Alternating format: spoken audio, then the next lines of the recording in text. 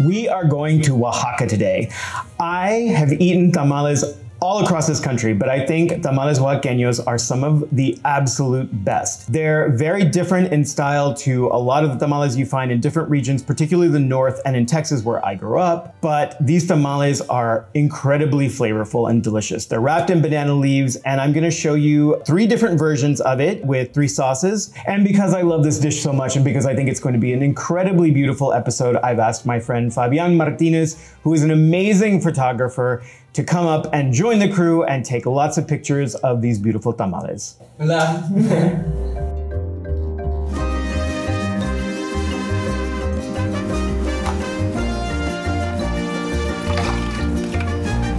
One of the things that I think is really important to know is that if you're using fresh masa, and I really, really want you to try and find fresh masa, it's amazing. It's such a game changer, particularly with tamales, but it's very perishable. The longer it sits out at room temperature or even in the refrigerator, it will start to oxidize and it'll start to pick up some off flavors and even turn a little sour after a couple of days. I'm actually gonna mix the masa first because once I add the oil, it'll actually protect the masa from the oxygen. It'll create this little waterproof, airproof barrier around the masa, and it will prevent it from oxidizing as quickly.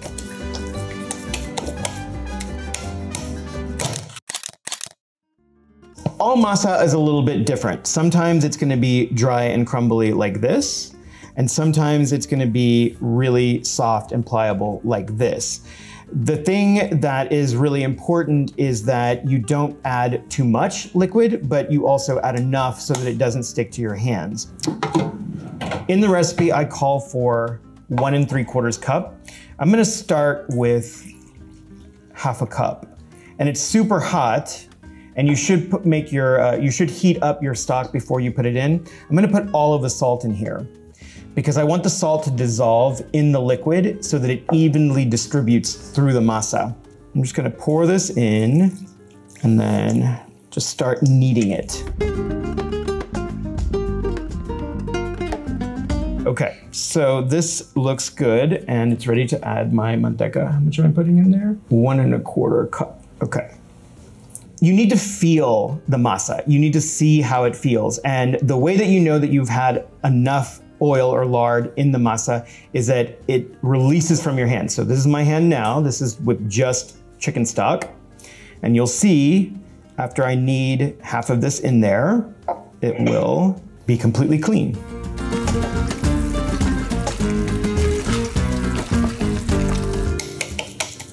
Yeah, so you can see it doesn't stick. It wants to, but it's not. Another reason why tamales are so special to me is because when I was 12 years old, my mom took 2 weeks off during my Christmas vacation, and she wanted to learn how to make tamales. My mom had an incredible sense of smell. She could smell a dish. She never had to taste it. She knew exactly what was in it and exactly what it needed. And she could balance flavors just through smelling. And so I remember us making tamales for the very first time together. And it became just a part of our family's heritage. My mom passed away about 10 years ago. And she was the only one that hosted the tamaladas in our family.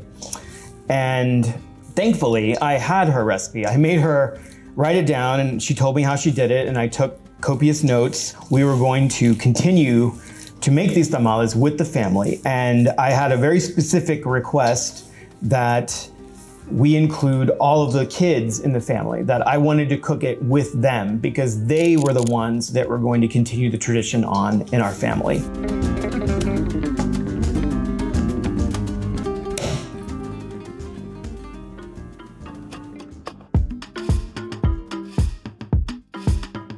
This salsa verde is going to be tomatillo based. Normally, I like to cut the tomatillos with something else because they can be really sour. But in this case, we've got a lot of corn, we've got a lot of manteca, and we also have chicken that it's going to need to brighten up. So we are just gonna throw these into a pot. We're also adding habanero because I like it spicy.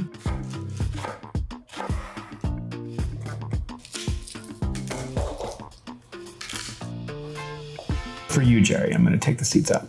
You. And Juan. Juan loves habanero now. You do? No.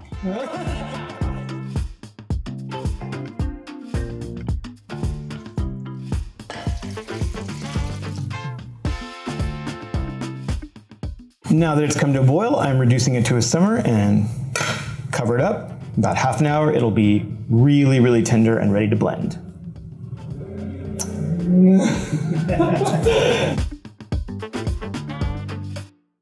While the salsa verde is cooking, we're gonna start the salsa roja, which I'm gonna be using mainly guajillos, but also some anchos and chile de árbol because, again, I like heat.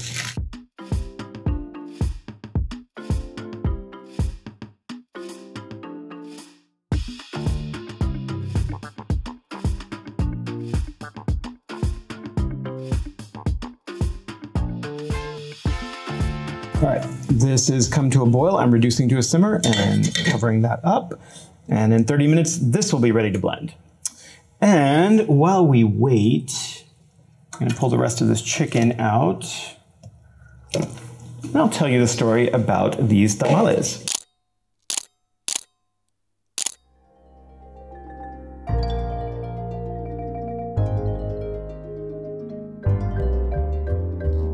I was leaving the state of Oaxaca and driving to Chiapas. So I decided to stop in Juchitán, this small town right near the border. It is a complete foodie town. Now having visited probably almost 300 little towns, pueblitos, and cities around Mexico, I can tell almost instantly whether a place has a love or a passion for food, whether they cater to a tourist crowd or whether it's there for the locals. And this was very much a city for the locals and food for the locals. It's a small town that had been devastated by the 2017 earthquake, and they weren't given enough money from the government to rebuild. And so a lot of the buildings that are in the town center, in the Centro Histórico, are actually still pretty badly in need of repair. They had a really big mercado that had been completely destroyed, and so it had been abandoned and closed up. But because these people love their food, they had just moved the mercado out into the streets. And everybody at night would gather in the mercado or in the streets, and you would eat. Sometimes you would buy additional food. You'd have tacos. And I was asking everybody in the mercado where to get the best tamales. And 100% of the people talked about this old woman who had the best tamales in Juchitán. They also said that she was actually really mean. She was really mean. She didn't actually seem like she enjoyed selling tamales, and nor did she seem like she actually wanted me to eat her tamales, but it was the best tamal I've ever eaten in my entire life.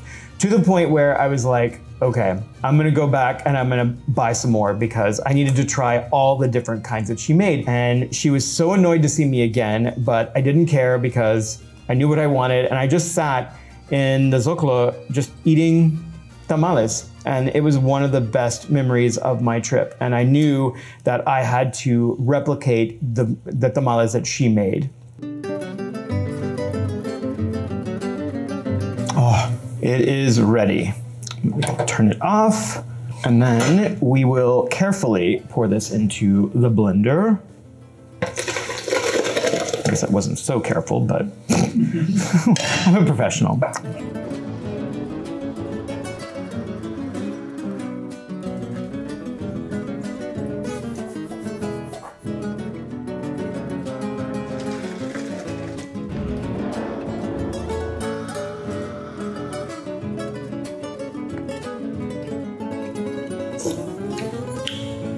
Oh, it's so good. Oh my God.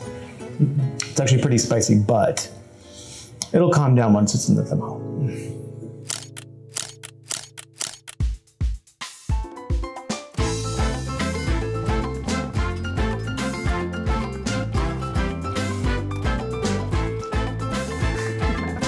Okay, so we are using banana leaves. These are the flavors of Chiapas and Oaxaca. I'm going to toast these. They will give it a little bit of flavor, but also they're gonna help soften it up. Although these leaves are actually pretty soft, but once we start to fold them, we're gonna want them really, really, really soft. So we're just gonna move it over the burner. You'll see it kind of change colors. We just want it to be nice and glossy looking.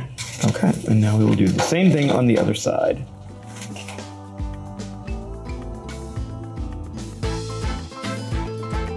Even though I made 2 salsas for this video, I actually have some leftover mole from another shoot. There's a mole recipe in my book. I would definitely recommend you making that mole, and then you can use the leftovers for this tamal recipe.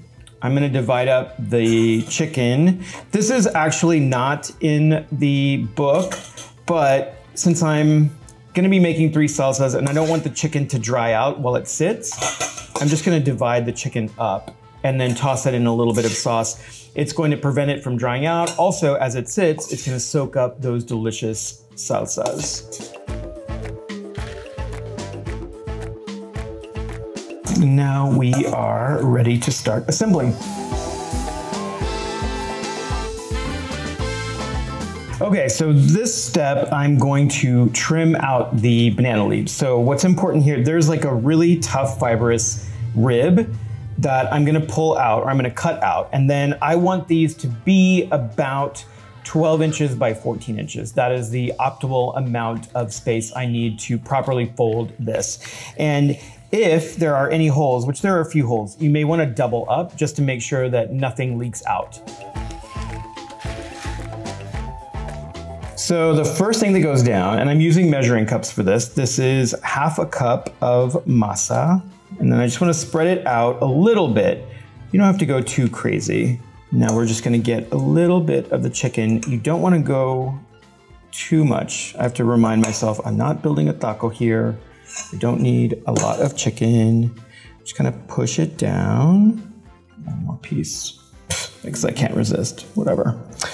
And then just a little bit of salsa, and it's fine if it runs up a little, it's fine. Oof, that looks so good.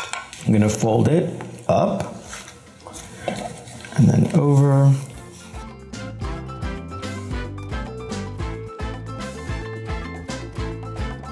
This lechon is from a future episode of Mi Cocina, but I happen to have it now because I have special powers. Oh my God. Wow, look at that. Oh.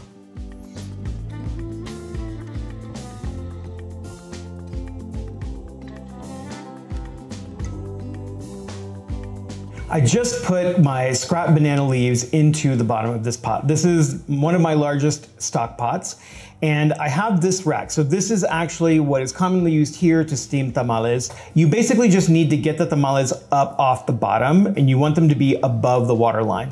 I'm just going to fill this with a little bit of water. So now we're going to just arrange the tamales into the pot. All right, let's move this back to the back. I'm gonna cover it, and as soon as I hear it starting to boil, I'll reduce the heat.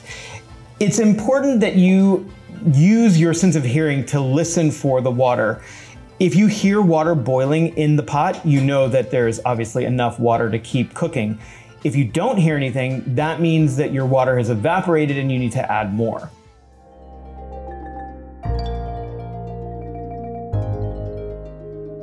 Are you ready? Yes. Let's go check. Okay, this is the sad part because we're only checking. We're actually not gonna eat them yet. Oh, look at that. Oh my God, they look so good. So this is how you check to see if they're done. You literally just pull them out, or pull one out, and then cover that back up. Now we have to let this sit for at least 5 minutes. If I try and open it up now, even if the masa was perfectly cooked, it's still gonna try and stick to the leaf. So you wait 5 minutes, and then if you open it and it releases itself, it doesn't stick to the banana leaf, it's perfectly cooked. 3, 2, 1. Happy tamales! Voila! Let's go in. It's time to open our presents! Oh, okay.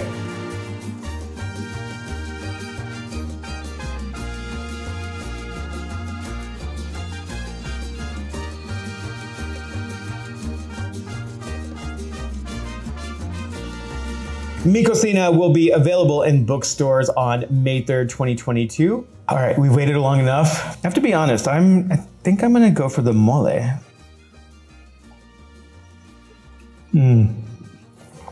I feel like the mole almost on its own was a little bit too sweet, but because the masa is so creamy and nutty, it balances each other out. And you get like that really nice little pop of the chicken. You get a little bit of the hoja santa, and then the chocolate from the mole. It was such a good bite. All right, I think my boys have waited long enough. Are you guys ready to eat? Super ready. You got your forks? 3, 2, 1. Yes. I really want you to try this. It is definitely something that you're gonna need to do on a weekend, but once you master this technique, you can make tamales from any part of the country. It's basically just a steamed corn dumpling, but these are so incredibly flavorful. And if you like this recipe, if you like me, if you like this mini series, make sure you hit like and subscribe, and you will be notified as soon as there's another Mi Cocina episode. And on the next episode of Mi Cocina, we'll be making cochinita pipil.